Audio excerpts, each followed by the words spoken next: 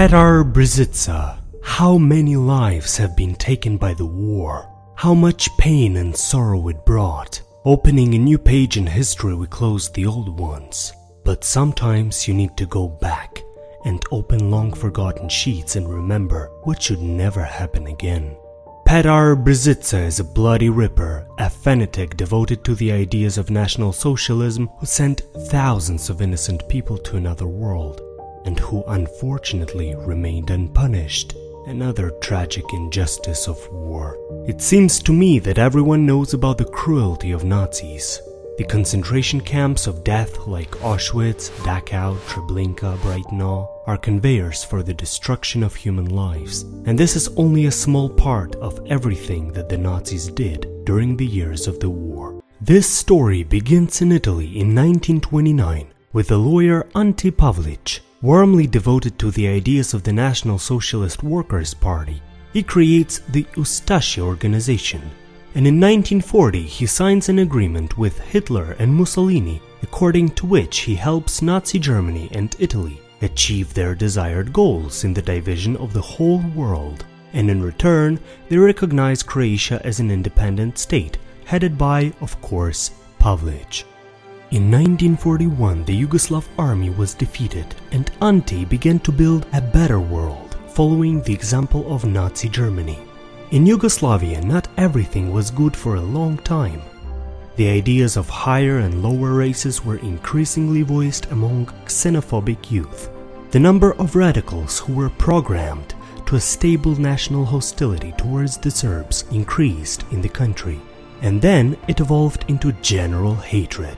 They sought drastic measures against the Serbs. One of these was the hero of this article. Petar Brzyza was born in 1917, graduated from the Faculty of Law at the college. He was briefly a member of the Great Order of the Crusaders, and he wanted to change the future of his country. Then he was a member of several radical organizations, but was disappointed by their inaction and empty chatter, eventually leaving them. He served in the army of the independent state of Croatia for several years and retired with the rank of lieutenant. In search of himself, for a long time he could not find a place where he would feel good. At this time, Ante Pavlich needed a loyal and fanatical comrade in arms who would kill anyone who would stand in his way. And exactly Petar became his such a dog. At that time, on the territory of Yugoslavia, at the suggestion of Ustascia, the Jasenovac concentration camp began to form, which was located in 60 kilometers from Zagreb. This place was perfect for people like Brzyza. As one of Petar's Ustascia colleagues, Mili Budak, said, "We will destroy one part of the Serbs, we will evict the other, we will convert the rest to the Catholic faith and turn them into Croats. Thus, their traces will soon be lost, and what remains will only be a bad memory of them. For Serbs, Gypsies and Jews we have 3 million bullets."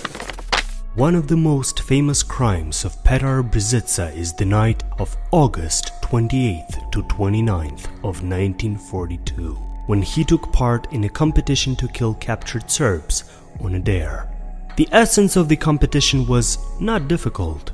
Whoever kills more is the winner. Cruel, cold-blooded and merciless Petar won. During that night he killed 1,360 people. He used a special knife, Serbesek, designed by Pavlich's personal order, which was created so that soldiers could execute people as quickly as possible and at the same time be as tired as possible. For such successes he received the recognition of repeat colleagues, a nominal watch from the hands of Pavlich and a cash prize. Fate favored him, but one day, at some point, something did not go according to plan. Petar was left alone with the prisoners, but could not cope with them. They united, attacked, and beat him badly. He miraculously managed to survive and later brutally avenged his offenders. The Ustashas organized the genocide of Serbs, Jews and Gypsies, and many concentration camps were created under their leadership. According to various estimates, from 197,000 to 800,000 Serbs, 30,000 Jews and 80,000 Gypsies died from the Pavlic regime. Many of the deeds of the Ustashas were justified precisely by the wrong faith.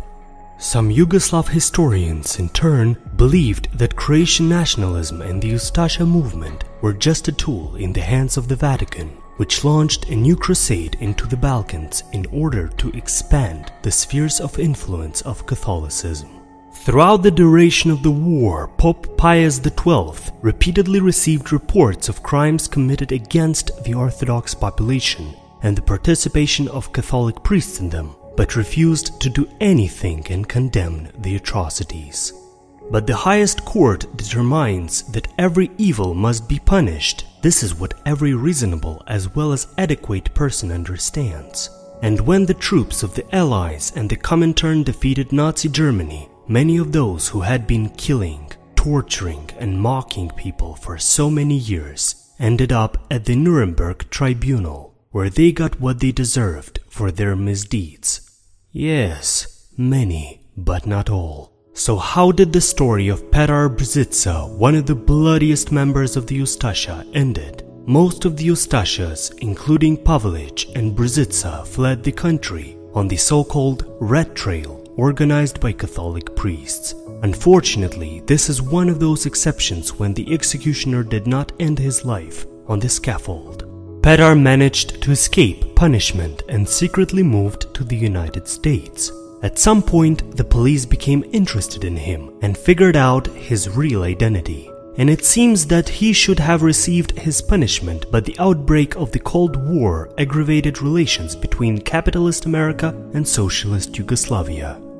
Therefore, the US leadership refused to extradite Brzica to Belgrade, and this time the executioner was allowed to leave. So politics intervened and did not allow justice to be done. After the 1970s, his traces were completely lost. In the 1990s, Yugoslavia and Israel made repeated demands for his extradition, but they were again ignored. According to some rumors, Petar Brzica lived to a ripe old age and died in 2010 at the age of 93 without getting what he deserved for his deeds on earth.